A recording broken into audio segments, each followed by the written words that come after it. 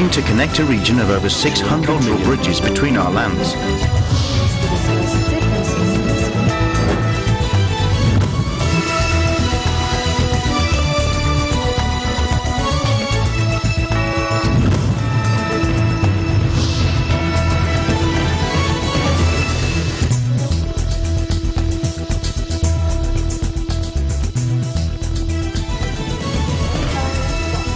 Hello and welcome to ASEAN in Focus. I'm Maricar Velasco, delivering to you the latest news in and around the ASEAN region. On today's headlines,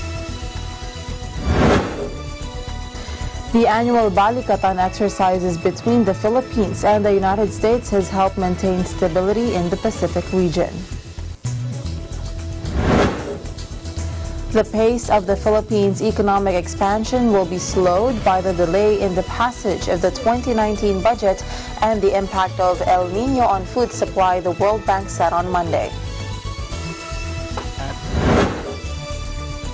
6 baby elephants separated from their parents and trapped in a muddy pit for days have been rescued by park rangers in rural Thailand.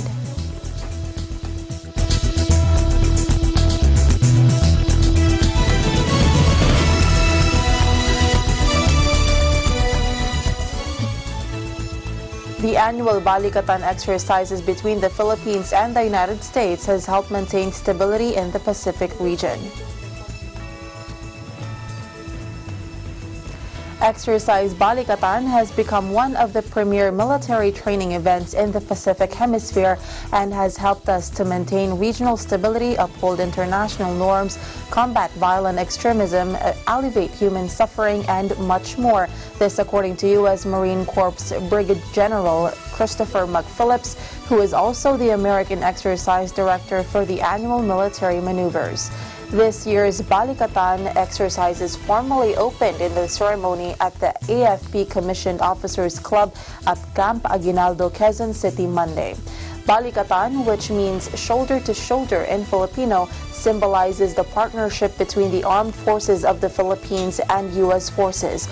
Around 4,000 Filipinos and 3,500 American troops will be taking part in the exercises, which will run from April 1 to 12. The exercise also includes the participation of 50 members of the Australian Defence Force for humanitarian and civic assistance projects and Special Operations Forces training. Philippine and U.S. forces will conduct counter-terrorism training, amphibious operations, live fire training, urban operations training, aviation operations, bilateral planning, subject matter expert exchanges, and humanitarian and civic assistance projects throughout Luzon. It links us together on a personal level, fortifying friendships and building camaraderie from the lowest levels up through the leadership ranks.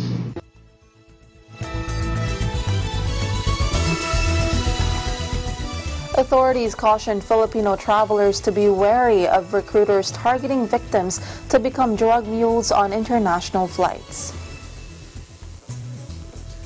In a press briefing, the National Bureau of Investigation presented 3 suspects who were arrested in operations in Pasay City and Pasig City for attempting to ship out 3.297 kilograms of cocaine in cover pages of children's books destined for Bangkok, Thailand. The suspects were identified as Ma Clara Bedico, Alvin Avila, and Antoinette Mendiola. Bedico and Avila, who were recruited by Mendiola, were arrested last March 28 at a fast food restaurant at the Ninoy Aquino International Airport with 5 sealed children's books in their luggage.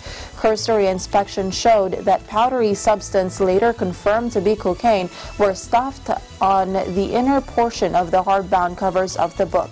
The books were in Spanish and seemed to be published for small children. The NBI said members of the Western African drug syndicate, through their Filipino partners, recruit women to be couriers through work abroad schemes posted on Facebook. Emeterio Dongalio Jr., Chief NBI Special Action Unit, said the modus operandi of the drug smugglers seemed to be to take advantage of the country's visa-free entry to Thailand. Donggalo placed the estimated street value of the contraband at around 30 to 45 million pesos. Government figures, however, have placed the street value of the cocaine at a little over 5,000 pesos per gram, or just over 15 million pesos for 3 kilograms.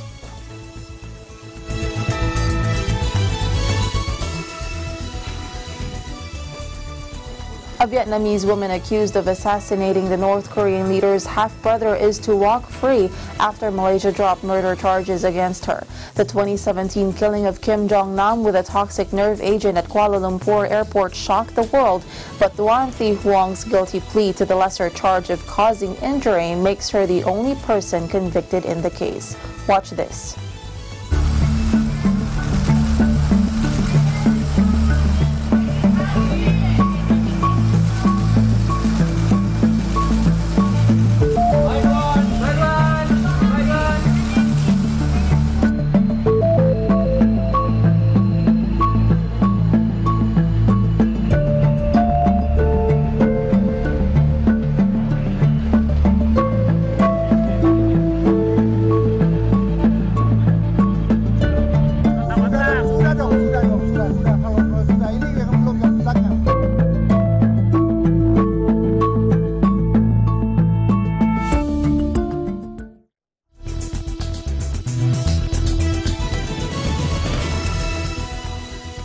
Boeing must perform more work on the proposed fix to its 737 MAX aircraft before it can be submitted for review, U.S. officials said Monday, suggesting the planes could stay grounded a while longer. A Federal Aviation Administration spokesman said in a statement, additional work is needed to ensure that Boeing has identified and appropriately addressed all pertinent issues. He added the FAA will not approve the software for installation until the agency is satisfied with the submission. The FAA statement is the bureaucratic equivalent of a stop sign after Boeing officials touted their proposed remedy last week during a media tour at the company's manufacturing plant in Seattle, Washington. Boeing 737 MAX planes were grounded globally last month following the second of 2 deadly crashes to occur in less than 5 months. Scrutiny has centered on an anti-stall system developed specifically for the planes that has given pilots problems. A preliminary report into the second calamity, the March 10 crash of a Boeing 737 MAX 8 that killed 157 people, will likely be issued this week, the Ethiopian government said Monday. Boeing last week gathered hundreds of pilots and reporters at its Renton, Washington manufacturing site for a presentation on proposed changes to the maneuvering characteristics augmentation system, which is believed to have been a key factor in the Ethiopian crash and in an October crash of a Lion Air in Indonesia that killed 189 people. Among the changes, the MCAs will no longer repeatedly make corrections when the pilot tries to regain control, and will automatically disconnect in the event of disagreements between the 2 angle of attack, or AOA sensors, the company said last week.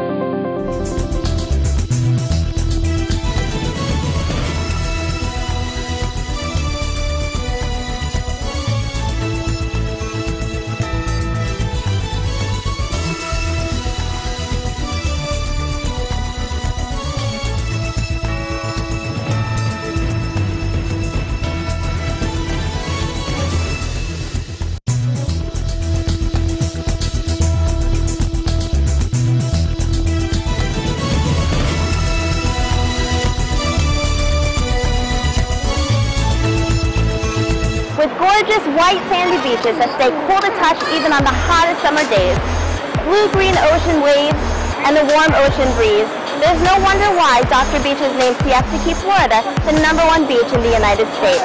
Don't forget to watch episodes of Digital Next every Tuesday and Thursday at 7:30 p.m. I'm Melissa Protest, coming to you from Siesta Key, Florida, and I am one with 25.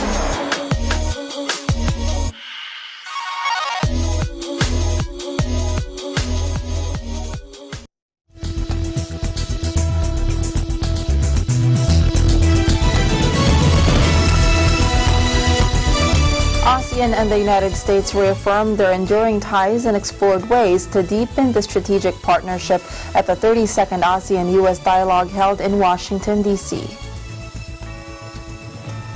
Senior officials attending the dialogue took stock of the growing cooperation over the past 4 decades and agreed to explore new opportunities to further strengthen and deepen collaboration. ASEAN-US cooperation has grown to cover a wide spectrum of areas through several new initiatives as guided by the ASEAN-US Plan of Action 2016 to 2020. The meeting underscored the importance of cooperation in such areas as terrorism, trafficking in persons and other transnational crime, maritime security, cybersecurity, good governance and transparency, digital connectivity, ICT, smart cities, trade and investment, energy, infrastructure, humanitarian assistance and disaster relief, education, women and youth. The contribution of the Lower Mekong Initiative, which is at its 10th year in addressing sub-regional development, was also acknowledged by both sides. ASEAN and the U.S. engaged in a discussion on regional and international developments, including Indo-Pacific cooperation, the Korean Peninsula, and maritime security issues. ASEAN welcomed the U.S. continued commitment to the region and support for ASEAN's centrality in the regional architecture under the free and open Indo-Pacific strategy focusing on infrastructure, energy, and digital technology.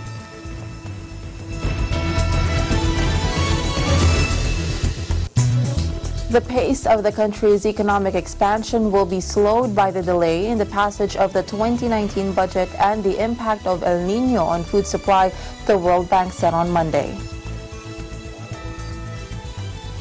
The economic headwinds facing the country prompted the World Bank to revise downward its GDP forecast for the Philippines for 2019, 2020, and 2021. The Washington-based lender estimated Philippine GDP growth for 2019 at 6.4% and 6.5% for 2020 and 2021. It initially projected that economic expansion will be at 6.5% this year and 6.6% in 2020 and 2021. World Bank senior economist Rong Kian told reporters in a press briefing the delay in approving the 2019 budget and the pre-election spending ban on new public construction projects are expected to slow down public investment spending in the first half of the year, but the latter is expected to recover toward the second half of 2019, assuming that the budget gets approved very soon. Kian added, export growth is likely to remain weak as global growth and trade activities are projected to moderate in the medium term. She said a reenacted budget means no new programs and projects will receive funding. This will cut government spending, a key driver of the Philippine economy. The Duterte administration is keen on spending around 7 trillion pesos to 8 trillion pesos on various infrastructure projects in the medium term. The budget will finance 75 flagship projects and over 4,000 projects identified in the public investment program until 2022.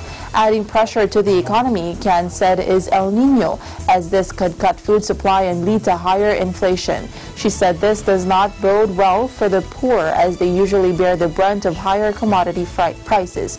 Kian said an intensified El Niño may lead to food supply constraints, affecting the poor and vulnerable the most, as they are spending a relatively larger proportion of their income in food. For instance, last year when food prices reached 5.2% on average, people from the first quintile of the poorest 20% of the population faced 6.2%, with over 60% of that driven by food inflation. Earlier, UP School of Statistics Dean Dennis Mapa said the increase in food inflation, especially for the poorest 30%, reached 7.1% last year.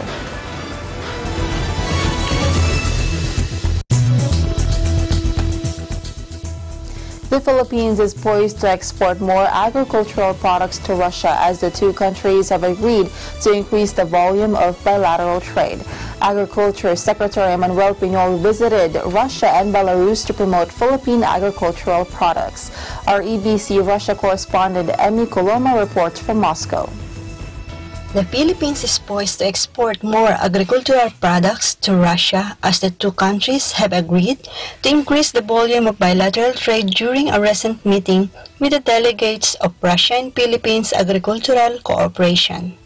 Agriculture Secretary Manuel Piñol visited here in Russia and Belarus to promote Philippine agricultural products. The ambassador has emphasized that this is a 180 million market. And our gateway to this market is Russia. So if we're able to establish our good relations with Russia, we're opening up a totally new market. The Department of Agriculture urged the possibility of bringing the local Guimaras mangoes, coconut products, and pineapple bits along with the fisheries products to the Russian markets. So, yan, coconut, manga, and then we're coming back in June of this year. We're joining the Belarus Agro Festival, and we'll be bringing a lot of big players: tuna industry, sardines, coconut, our fruits, bananas, pineapple, and all the other products that we will offer this market. We're also joining the September World Food Expo here in Moscow, and the ambassador here was telling me that there's a company here interested in buying our Guimaras mango, and I called up Director Remilio of Iloilo today, and I just received feedback from his ambassador. By next week, available 6 metric tons. From Guimaras. The week after that, another 5 metric tons. They are looking at investing in banana farming, or rather pineapple farming, because they've heard that Philippine pineapples are now considered as the best in the world. They are looking at our tuna industry. They would like to order some canned tunas. We are offering them shrimps. Secretary Manny Piñol is confident that it will be of great help to the Philippine agriculture sector if it opens a new market in Europe. He also presented the banana, tuna, fishing and fishing boats industries and a search for fertilizer to the agricultural agency in the Russian government. Secretary Piñol wants the agriculture in Mindanao to benefit first during this mission in Russia. Actually, sabi ko nga, we regret that we did not discover this market for so long. We regret that we have neglected this market for so long. And we appreciate the efforts of Ambassador Zawerta to persistently and steadfastly facilitating our endeavors to have access to this market. Siya lang yung naniwala dati wala naniniwala sa kanya. Pero may naniniwala na kami. It's a huge market, no? 180 million. Can you imagine that? Meanwhile, Russian companies are reportedly keen on exporting grains such as wheat and the improvement of Philippine fishing boats. Russia in the coming years will become one of the leaders of the world agricultural market and one of the biggest grain exporters, shipping over 40 million tons of grains every year to different countries. According to DRRM, Disaster Risk Reduction and Management Operations Center of the Department of Agriculture, the Philippines is losing more than 1 billion pesos because of continuing drought. We cannot stop El Nino. If people think that I can't do something to lessen the impact of El Nino on the farmers, it is impossible. So, ang unang recommendation ko doon during the water summit, number one, sabi ko, let's face the fact, we are losing some of our headwaters. So my number one recommendation as BA Secretary to address the water problem in the country, which of course will address El Nino also. Number one, we have to identify the headwaters of the country and declare these as protected areas. Not just symbolic declaration, but protected areas which will really be protected by forest rangers, and nobody should touch the headwaters. Because if you dredge the major river systems, then you will actually deepen it and enlarge its capacity to hold water. We shouldn't be afraid of El Nino. He hopes to bring huge investments the Philippines during this series of talks with the Russian and Belarusian governments.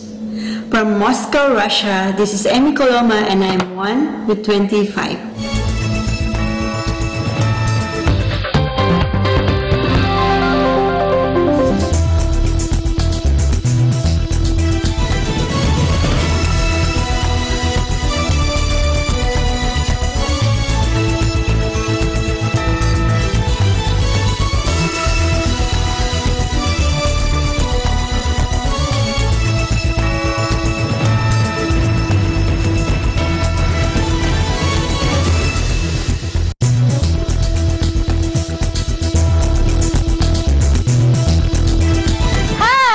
I am Teacher Sally and this is Kid Kwento, one of Net25 Kids' online shows. Kid Kwento is now on TV. You can watch us every Monday, Wednesday, and Friday at 4 to 4:30 p.m.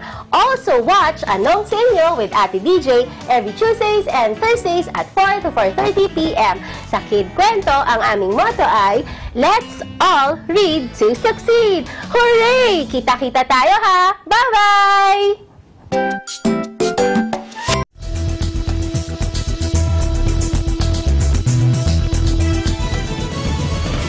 Welcome back. Different environmental groups gathered in Circuit Makati last Saturday for the Earth Hour 2019. Let's look at some of the highlights. Here's Erlo Bringas. 3, 2, 1, let's go! Millions of people all over the world, especially Filipinos, unite to join the yearly 60-minute blackout or Earth Hour to make a largest call for action on climate change. With the threats of plastic, pollution, and loss of nature plaguing the planet, thousands gathered at Circuit Events Grounds in Makati to participate in the Worldwide Fund for Nature Philippines Earth Hour Switch-Off event.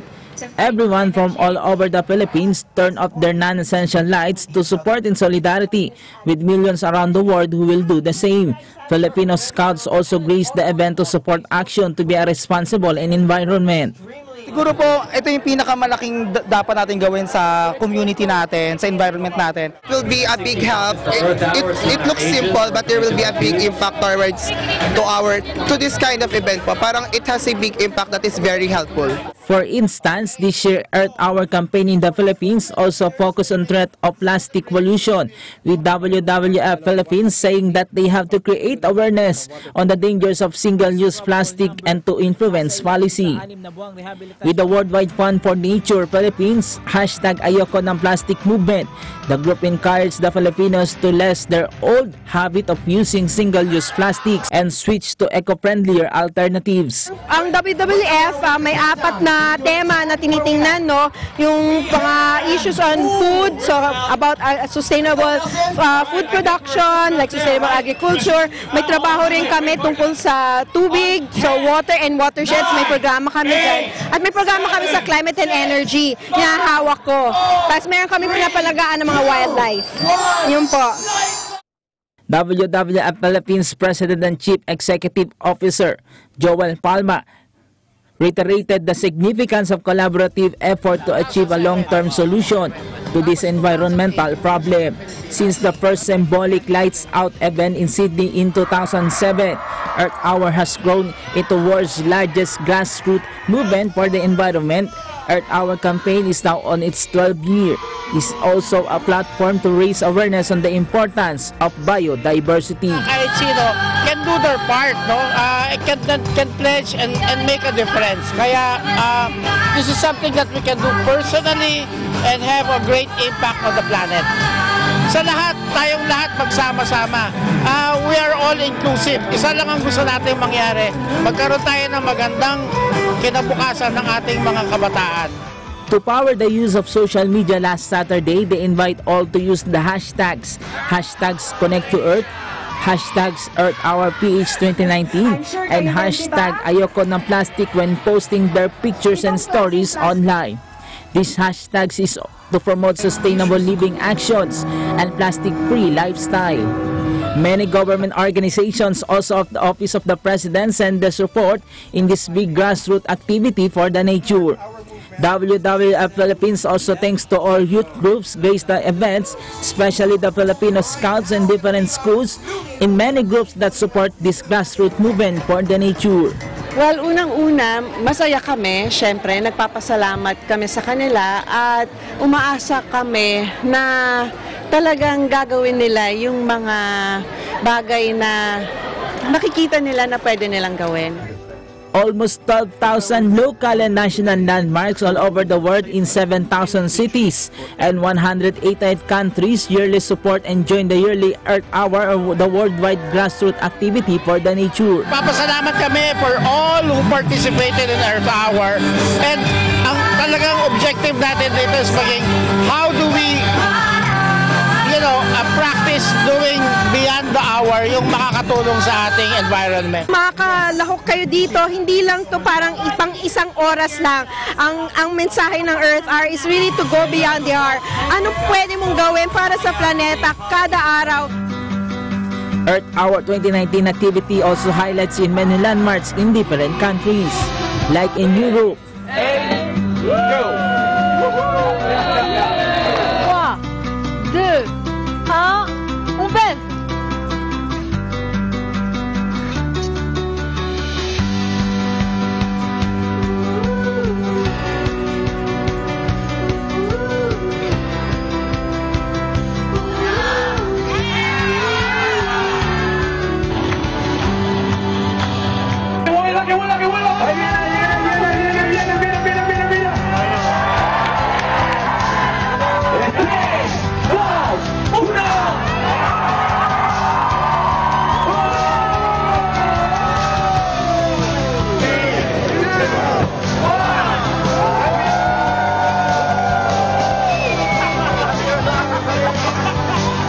Also in Middle East and countries in Asia.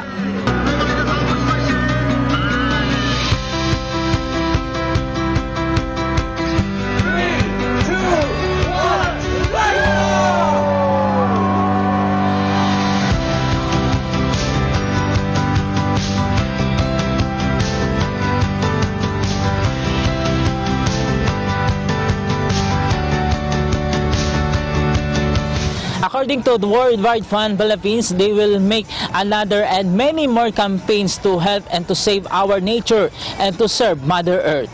Reporting here at Makati City for Eagle News, I'm Erlo Bringas. I am 1 with 25.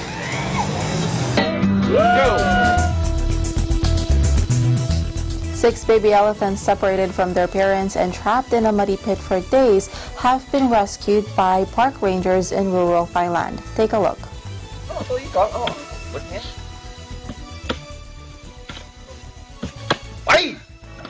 Dạ,ตะกุยขึ้นข้างบนตะกุยลงไปไงกระเท่าตะกุยลงไปขึ้นลูกขึ้นขึ้นลูกขึ้นขึ้นลูกขึ้นขึ้นลูกขึ้นขึ้นลูกขึ้นเร็วโอ้ยตายขาขึ้นลูกขึ้นขึ้นลูกขึ้นไปโอ้ยถอยหลังลูกถอยหลังลูกถอยหลังไม่เจ็บมันอ่อนแรงอุ้ยตายมันอ่อนแรง